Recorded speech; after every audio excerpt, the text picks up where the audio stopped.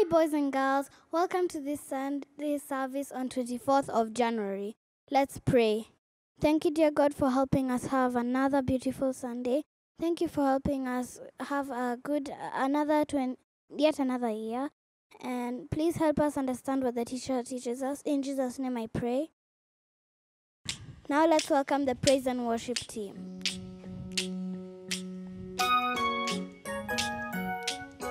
When I read the Bible, it is God's special word. When I read the Bible, and this is what I've heard. Yes, Jesus loves me. Yes, Jesus loves me. Yes, Jesus loves me. The Bible tells me so. When I read the Bible, it tells me how to live. When I read the Bible, it tells me He forgives. Yes, Jesus loves me. Yes, Jesus loves me. Yes, Jesus loves me. The Bible tells me so. When I read the Bible, it shows me how to love. When I read the Bible, it makes me think of how. Yes, Jesus loves me. Yes, Jesus loves me. Yes, Jesus loves me. The Bible tells me so. Yes, Jesus loves me. Yes, Jesus loves me. Yes, Jesus loves me. The Bible tells me so. The Bible tells me so. The Bible tells me so.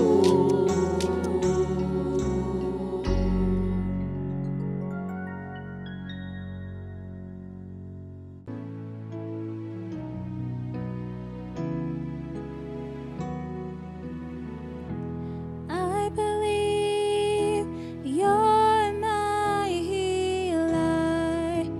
I believe you are all I need.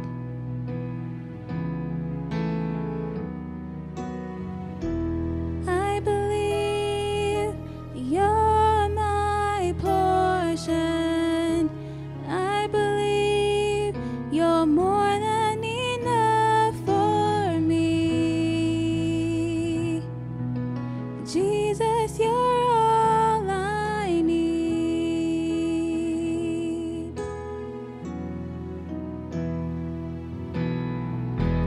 I believe you're my healer.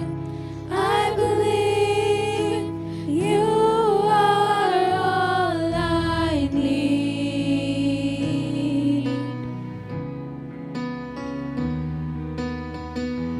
I believe you're my portion.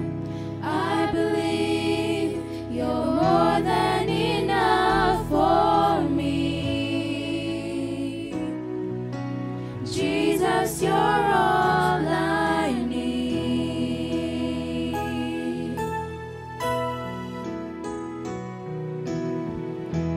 I believe you're my healer.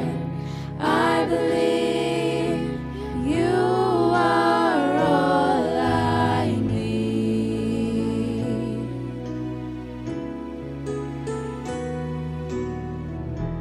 I believe you're my portion. I believe you're more than enough for me.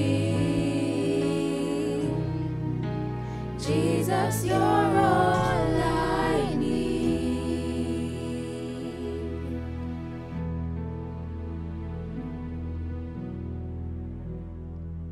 Let us pray. Father, we thank you for the opportunity you've given us today to wake up and see a new day. Thank you for your love for us. Thank you for your goodness towards us, O God. Lord, we want to commit our families into your hands, O God. We pray the Lord, you will guide us, you'll lead us, you'll help us to love one another and live in unity. Father, we want to also pray for the church. We pray that, Lord, as a body of Christ, that we will love one another, that we shall be the salt and the light of the earth wherever we are, O God. And Lord, we want to also pray for the opportunity you've given us, Lord, to be back in school, O God. We pray that you protect us, that you'll guide us, you'll be with us, O God, as we continue with our studies. May you bless our teachers as well, O God. And Lord, we want to pray for our country. We pray that, Lord, you will guide us. We pray that you'll give our leaders wisdom to lead this nation in accordance to your will, O God, that your perfect will concerning our country shall be done. And even as we go into the lesson for today, we pray that, Lord, your Holy Spirit will help us to understand everything that we are taught. May we become more and more like you, Jesus. We give you glory and we give you thanks. In Jesus' name we pray. Amen. Good morning, boys and girls. How are you today? How is the new year? Happy new year to you. Welcome to today's lesson. As we begin, let's appreciate Pastor Charity, who prayed for us, and also the team that led us in worshiping God in song. Help me appreciate them. Thank you so much, and may God bless you. My name is Teacher Carol, and I'm so excited to be with you. I'm looking forward to our lesson today and to teaching you even as the year begins. Now, our theme for this year is Destined for the Next Level. Our theme tells us that God wants to do a new thing in our lives, and He also wants us to grow in our relationship with Him. Last Sunday, Teacher Wilson taught us another way that our relationship with God can grow. Now, can you tell whoever is watching with you or listening in with you what our lesson was? Yes, our lesson was destined for the next level by praying continuously. Praying continuously. Did you learn the memory verse even as you did your craft? I'm sure you did. Now, some of you, in fact, many of you, sent us some excellent work.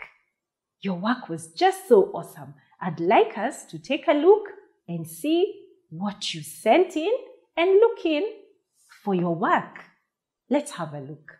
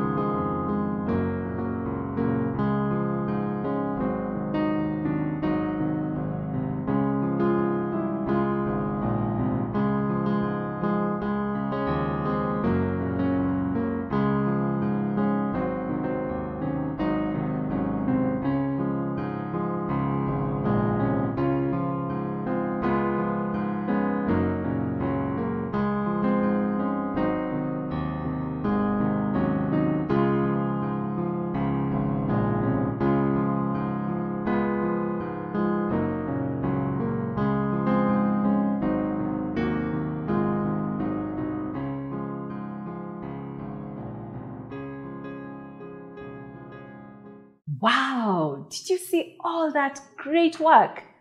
Keep it up, boys and girls. That was so awesome. And now let's get ready with our Bible, our notebooks, and our pens so that we can begin our lesson today. I'd like us to have a look at the pictures on the screen and tell me what you see. What are the children in these different pictures doing? Some are playing musical instruments, some are singing, and there are those that are playing on the beach in the sand. Now, can you tell me which of these children could be worshiping God? You think it's those ones who are praying? What about the one that is playing in the sand on the beach? You think about that, and we'll find out at the end of the lesson. Our lesson today is living a life of worship, destined for the next level by living a life of worship. Boys and girls, God created us to worship Him and to know Him. He created us to know Him and to worship Him. Now, what does it mean to worship God? It means to praise Him, to thank Him for all that He is and everything that He does. Worshipping God also means that we adore Him and we give Him the honor and the respect that is due to Him. Now, there are various ways or many ways that we can worship God. Do you know some of them? By singing praises to Him? Yes. By reading our Bibles? Yes. By praying, which is talking to God. Also serving others and serving God at church. And another way is by obeying everything that He tells us to do and living in obedience. Now, God wants us to worship Him the right way. And how do we know how to worship God the right way? The Bible tells us, and the Bible shows us how to worship God. Remember, only God is to be worshipped. We are not to worship any other thing, not idols or other people, not even angels, because that is a sin against God. Now, in the Bible, in the book of John, chapter 4, verse 23 to 24, Jesus taught us that God is spirit. We cannot see Him with our physical eyes. And those who worship God the right way, worship Him in spirit. They must worship God in spirit and in truth. What does that mean? It means that they are born again and they have the Holy Spirit in them. And so the Holy Spirit helps them and shows them how to worship God the right way. Now, boys and girls, for us to be able to go to the next level and for our relationship with God to grow, we must choose to worship God in everything that we do, wherever we are, and at all times. The Bible, in the book of Romans, chapter 12 and verse 1, says that we are to offer our bodies as living sacrifices, holy and pleasing to God. For this is our spiritual act of worship. That means in everything that we do, we are to honor God. We are to think about Him, we are to obey Him and do according to His word, according to His will. And when we do this, boys and girls, then we are living a life of worship. And our whole lives is an act of worship towards God. Now, we are going to hear and read from Acts chapter 16, verse 25 to 29. And this is our Bible story for today. In our story, we'll read about two men who had learned to worship God at all times. So let us read together. I know you have your Bible opened. Acts chapter 16 from verse 25. About midnight, Paul and Silas were praying and singing hymns to God, and the other prisoners were listening to them. Suddenly, there was such a violent earthquake, and the foundations of the prison were shaken. At once, all the prison doors flew open, and everyone's chains came loose. The jailer woke up, and when he saw the prison doors open, he drew his sword and was about to kill himself because he thought the prisoners had escaped. But Paul shouted, "Don't harm yourself. We are all here." The jailer called for lights. He rushed in and he fell trembling before Paul and Silas. Now, boys and girls, let us watch this video clip, and listen attentively to our Bible story. Paul and Silas traveled the world telling people about Jesus. Some people were very happy to hear about Jesus, but others were very angry because they wanted to keep doing evil things. They ordered Paul and Silas to be arrested, beaten and thrown in jail. The jailer locked Paul and Silas in jail and put their feet in stocks. The jail was not a nice place, but Paul and Silas prayed and sang praises to God. They remembered that God is always good and worthy of praise. Suddenly, there was an earthquake. Paul and Silas' chains fell off and the prison doors opened. They were free. God had rescued them. The jailer woke up in a panic. If the prisoners escaped, he would be in big trouble. Paul and Silas shouted to the jailer, "We didn't run away." Paul and Silas told him all about Jesus. The jailer believed in Jesus. He took Paul and Silas to his house to tell his family about Jesus. The jailer and all his household were baptized. Boys and girls, did you hear and follow the clip? Good! Now Paul and Silas were in prison. They were in prison for teaching and preaching the good news about Jesus. There were some people who did not want to hear about Jesus, and so they had Paul and Silas thrown into jail, into the prison. Now Paul and Silas were beaten and beaten, their backs were bleeding, and their feet were clamped and put into wooden frames. They were in so much pain, and their hands were put in chains. Did you see that? Yes. Now, did Paul and Silas cry and grumble and complain while they were in jail? No, not at all. In fact, they did something very unique. We read and we saw from the clip that they prayed and sang praises to God. They worshipped God, even in the situation they were in the prison. Now, why do you think Paul and Silas worshipped God even when they were in that prison? Good! It's because they remembered that God is good and He's always worthy of worship, no matter what we are going through. Paul and Silas knew that God was with them, even there in the prison.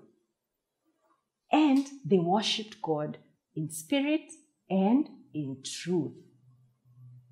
What happened after Paul, or as Paul and Silas were singing praises to God? What happened? Yes, there was such a violent earthquake, It shook the whole prison. The doors flew open and their chains, they fell off. And Paul and Silas were freed. They were free. But did you notice something? Even though they were free, Paul and Silas did not escape. They did not leave the jail. Paul and Silas just wanted to worship God. Isn't that amazing? It is. And so when the jailer, the one who was guarding Paul and Silas and the other prisoners, when he woke up and he saw the doors wide open, he thought, oh my goodness, the prisoners must have escaped. And he was so afraid because he thought he knew he would get into trouble. So he thought he would kill himself and save himself from getting into trouble. But before he could do that, Paul stopped him and told him, don't do it. We are all here. Now, this jailer had heard Paul and Silas singing praises to God in the jail. And now Paul and Silas had just saved his life by not escaping. Now he knew that God, it must have been God who was helping them to act the way they acted. And so he asked them an important question. He asked Paul and Silas, what must I do to be saved? And Paul and Silas told him that he should believe in the name of Jesus, and he and all his household would be saved. And we too can believe on the same name of Jesus. Now, boys and girls, what do we learn from our Bible story today? We learn 3 things. Number 1, that the right way to worship God is in spirit and in truth. And this means that we worship God by the help of the Holy Spirit, and by His power. And that way, we know the truth about God and we are able to worship God in the way that He deserves, in the way that He should be worshipped. Number 2, we learn that we must worship God at all times. And this means in everything we do, wherever we are, and no matter what our circumstances or our situations, whether we are feeling sad or happy, we can worship God. Now, Paul and Silas, they worshipped God, even if they were in jail and they were in pain, but they chose to worship God. Now, remember, boys and girls, God created us so that we can know Him and we can worship Him. And so we can use every part of us to worship God. Did you know that? Yes, we can. We can use our minds to think about God and all the things that He does. We can use our mouth to tell God how much we love Him and to sing praises to Him. We can use our eyes to notice everything that God has created and to tell Him thank you for it. What about our ears? We can use our ears to listen to the sounds of everything God has made and even to other people singing praises to God. Now, how do we use our hands to worship God? We can use them to play musical instruments. We can use them to draw some of the things God has made, even as we thank Him for all of that. And we can use our feet, boys and girls, to take us to places where we can worship God, like Sunday school or anywhere, even a nice garden somewhere, alone where we can be alone with God. We can use our feet for that. What about our hearts? Yes, we can use our hearts to love God, to love Him for all that He is and all that He does for us. And in everything we do, it is possible to worship God. If we are playing with our friends, or if we are in school doing our homework, helping our parents, at home with our chores, even then we can worship God. How? By thinking about Him. And as we think about Him, we thank Him for the things that we are doing. We can thank Him for our friends. We can thank Him for the fun that we have with our friends. And we can keep telling Him that He is worthy of all our praise. Boys and girls, when we love and honor God in everything we do and obey His word, doing according to His word, what He tells us to do, that is also a form of worshiping God. And this pleases God. The last thing that we learn, boys and girls, is that as we worship God, we get His peace and His joy in our hearts. Remember Paul and Silas, as they worshipped, the chains fell off and they were freed. We too can have the peace and joy of God as we worship Him.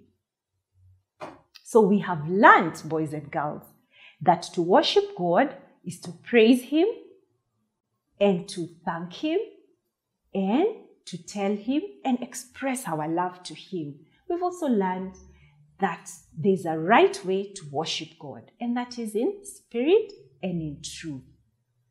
Now, boys and girls, do you remember the pictures that we saw at the beginning of our lesson? Now, can we say that all those children are worshiping God? It is possible to say that they are if they love and honor God, because we can worship God in everything that we do, even if we are playing with our friends, even if we are studying at school. As long as we love and honor God and obey His word, that can be a form of worship to God. Now, when we receive Jesus in our hearts, He gives us the Holy Spirit to help us. Now, if you would like to receive Jesus in your heart, please say this prayer after me. Let's say this prayer together. Dear God, I know that I am a sinner. I'm sorry for all my sins. I believe that Jesus died on the cross to take away all my sins. Dear God, please forgive me. Make me your child and save me. In Jesus' name, amen. Boys and girls, if you have said that prayer, you have Jesus in your heart and you have the power of the Holy Spirit to help you come before our holy God and to worship Him always. And that is such a great thing. It's such a wonderful, wonderful thing. Okay? Now, it's time for us to learn our memory verse. And our memory verse is from the Bible, from the book of Psalm chapter 34, verse 1. And the Bible says, I will bless the Lord at all times. His praise shall continually be in my mouth. Let's say that again. Psalm chapter 34, verse 1. I will bless the Lord at all times. His praise shall continually be in my mouth. And one final time, I will bless the Lord at all times. His praise shall continually be in my mouth. Excellent. Boys and girls, we can praise and worship God at all times. In everything that we do, wherever we are, we can praise and worship God. So let's learn our memory verse. And now it's time for our craft. You'll need some paper, a marker, pencils, and colored pencils or crayons or even paint. And this is what you're going to do. Use your pencil to trace the shape of a mouth Okay? So use your pencil, trace the shape of a mouth, and then use your marker to darken the edges. And when that is ready, write the memory verse on the lips. Now, I had done mine, and this is how it looks like. It's a big, wide mouth. I will bless the Lord at all times. His praise shall continually be in my mouth. Psalm 34, verse 1. Awesome. Boys and girls, thank you for listening to the lesson today. I want to wish you a very, very happy week, a blessed week. Enjoy school. I know most of us have gone back to school. Enjoy your time in school. And remember, you can worship God at any time, anywhere, and in whatever you're doing. So until next time, bye.